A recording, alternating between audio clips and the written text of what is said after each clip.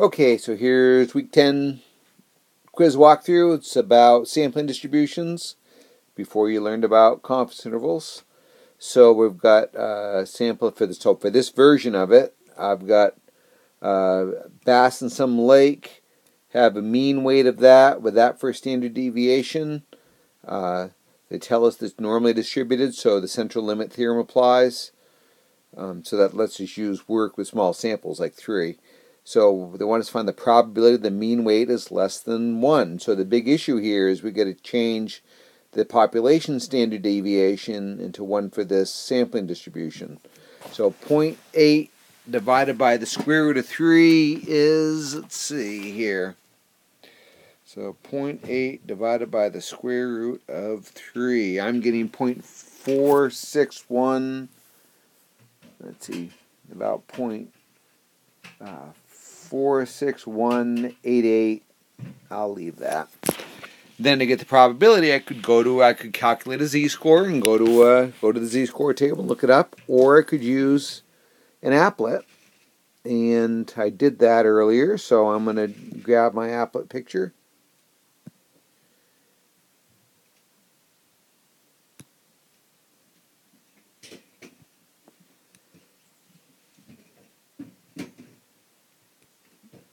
So I want to be less than 1 pound, so I put the mean of 2.1 in there, and I typed in my standard deviation. Notice I rounded a little bit, and then I said below 1, and there's the area, and that's the answer. Okay, now I want to find the probability that the mean weight is more than 3 pounds. So I'm going to go back to my applet.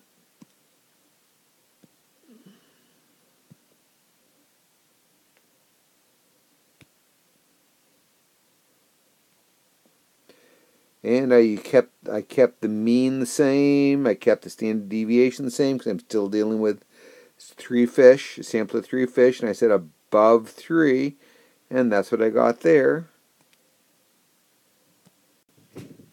Now, my version of the test, they kept the mean and the standard deviation the same, and I'm still working with 3 fish, so I didn't have to change any calculation. I'm still using the same center, that same standard deviation. So then I just threw the applet.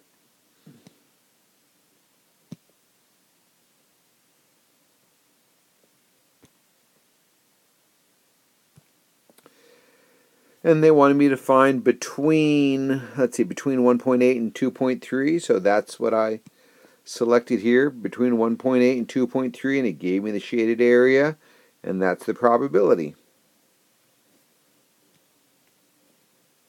For question 3 now, they've changed things up a little bit. I know I've got a mean of 2.2, I've got a standard deviation of 0.6, and I've caught 6 fish that have a total combined weight of 6.4. And what's the mean weight of my 6 fish? Well, I'm going to take a 16.4, I need a pen, 16.4, and divide that by 6. And that gave me, let's see here, 16.4 divided by 6. And I got 2.733.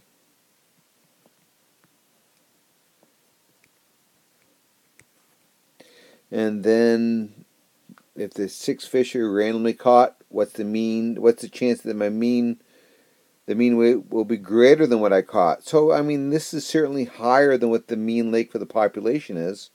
So, what we got to do is calculate the new standard deviation for this. So, let's see, these fish in this lake have a mean standard deviation of 0.6, and we caught 6 of them.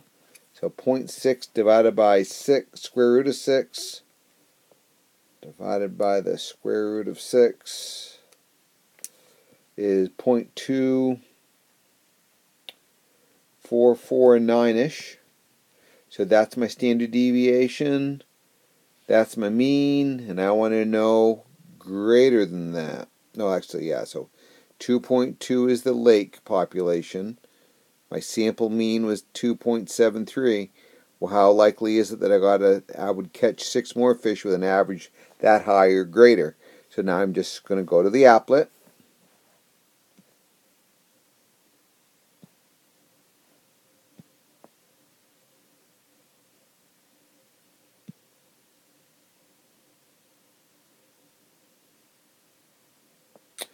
And I substituted in everything.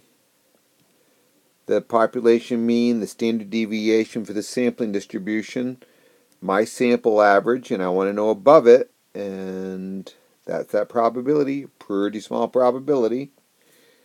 So then to answer the last part of this question, well, let's see, because my probability was pretty small, and it was certainly less than 5%, I'm going to say this was an unusual result. I got lucky. I had a lucky catch. So for question 4, they wanted me to see. They told me. So this is the binomial approximation of the normal distribution. That last section in that chapter.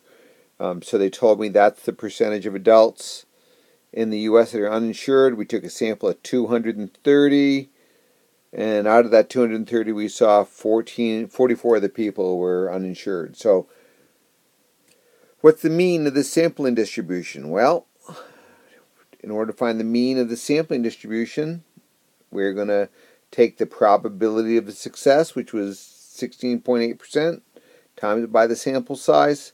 I got 38.64.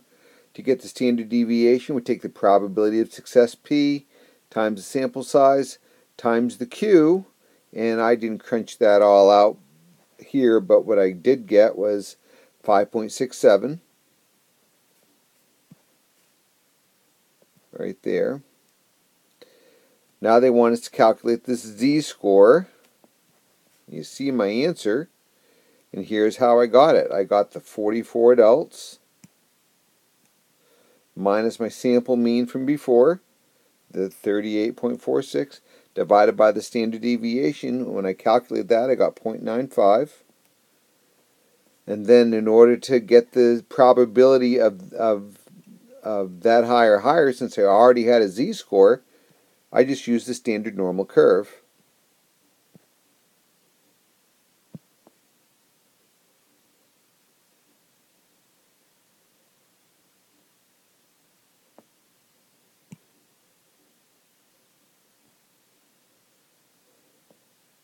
I said a mean of 0, standard deviation, mean of 0, standard deviation of 1, and I said above my 0.95, and that's my probability, about 17%. So then, is that probability of 17%, does that show us unusual?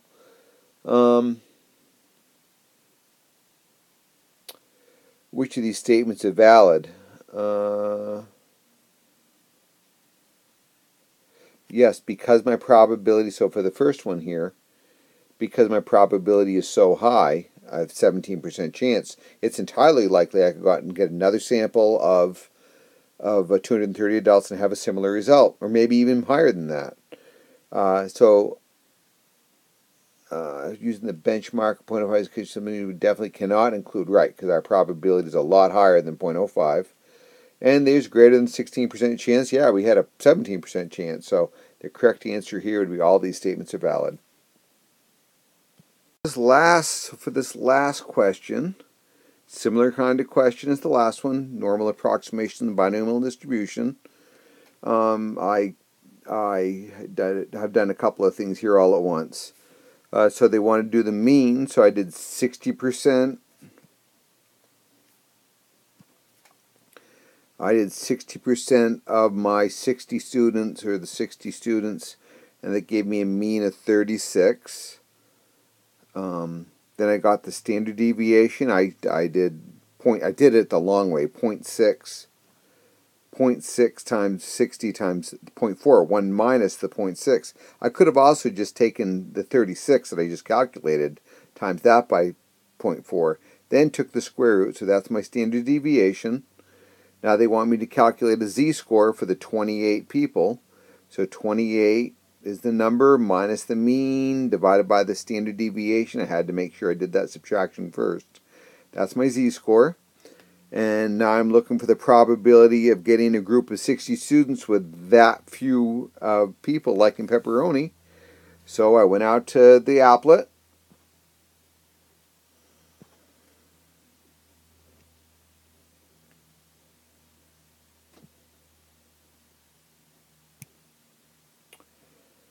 And I substituted in, because I had already had a z-score, I said let's just use the standard normal curve. So I said mean is 0, standard deviation of 1, and I said below my z-score, and that's what I got, a small probability. So since my probability of having this happen was less than 5%, I can probably say that this is an unusual event. Definitely. How about, what else do they have going on here? The quoted value of 60% of generally up, I would say that's probably true. Perhaps, it said, doesn't mean it's definite, which is important. And perhaps a quoted value of 60% is not accurate. So I would say that all of those provide a possible justification. Okay.